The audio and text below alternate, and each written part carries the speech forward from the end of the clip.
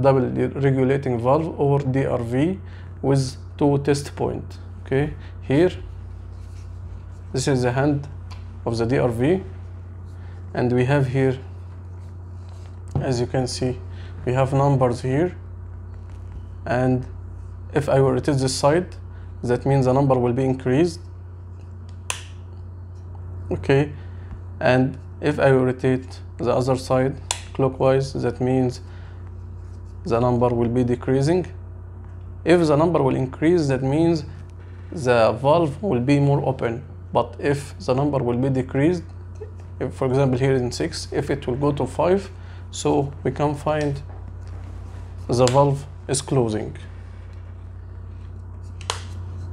as you can see.